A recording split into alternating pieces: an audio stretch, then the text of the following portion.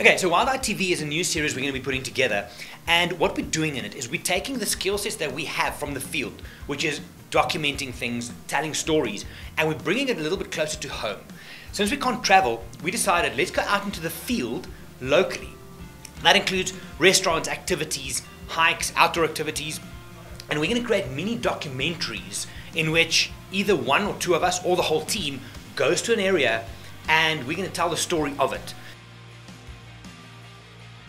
Now, Wild Eye TV is a new journey that we're embarking on, one that's really exciting and challenging us all when it comes to our creativity. So it's basically us showcasing attractive areas in and around Joburg. It's not limited to wildlife, but also showcasing restaurants and entertainment areas around the city. And we're basically just going to tell lifestyle stories, which could be anything. You could go and visit these places. You might just watch the TV series and enjoy our sense of humor, our way of telling stories. But Wild Eye TV is going to be a series of lifestyle videos in and around Johannesburg initially, and then we're going to roll it further out, which keeps us busy. It has us having fun, and hopefully you guys enjoy it as well.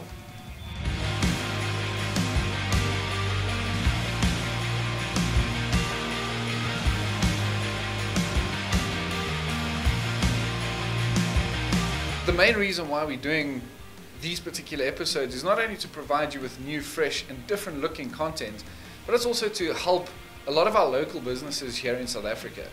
During this COVID pandemic, a lot of businesses found themselves folding, struggling, fighting to stay above the water. And what we have decided to do is team up with establishments in and around South Africa and just kind of give them a bit more eyes online. We're not traveling anytime soon. We don't have the opportunities to go to these wildlife areas, and by doing this we're still getting those creative juices flowing for us personally as well. We normally travel between 150 and 200 days a year. With us being stuck at home, we still have that need to tell stories, to document things. And early in lockdown, as soon as we were allowed to, we started going out, initially just as a way for us to get out of the office and to do something. But as soon as we started doing this, it became quite evident that there's something there.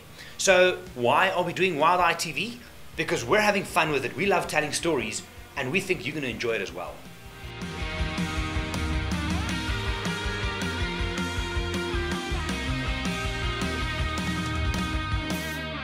So every Wednesday, the team heads out into the field, if you will.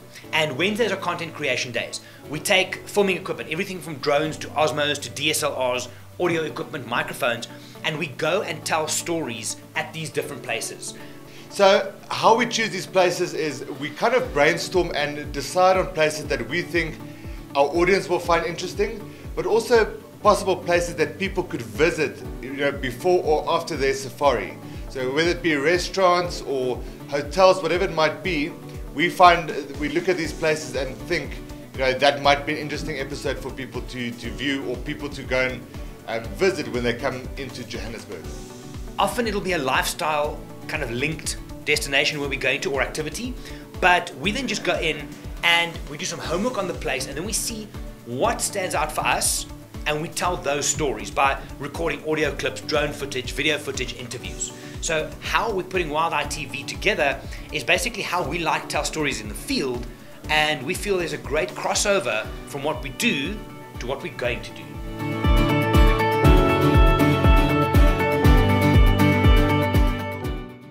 So right now we are focusing on our local market and our local beauty in and around South Africa. I think South Africa's got so much to offer. If we go to the different provinces, every province we could literally spend a few weeks in each province. So at this stage it's only been in and around Johannesburg. We're already looking at branching out a little bit. Cape Town is a destination we want to look at. There's some cool stuff in Durban. And then later on also, once we open up to travel again, is to go into Africa and beyond and give different activities and places the airtime that we can give them by telling stories our way. So initially Johannesburg, but lots more coming.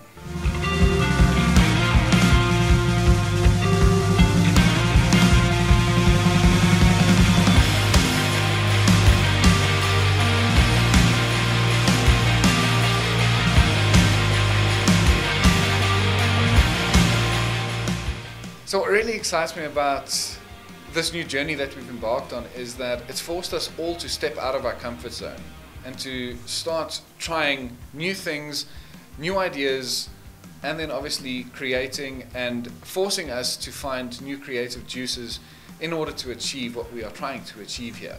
I think it's a platform where we can showcase our personalities and, you know, to just to give people something a little bit light-hearted. I think often when we run safaris, we are focused on our clients and meeting their needs, where this is just us letting go of, you know, of our creativity and also just a bit of fun for us as well. I think, you know, people have often seen the like I said, the wildlife side of things, but this will showcase a lot more that South Africa and possibly Africa as a whole has to offer. So I'm quite excited about this new venture because, number one, it gets myself and the team out into the field. It breaks the monotony while we're not traveling of sitting in the office. So for us to get out there and document and create and tell stories rather than sitting in the office looking for something to do is a great thing.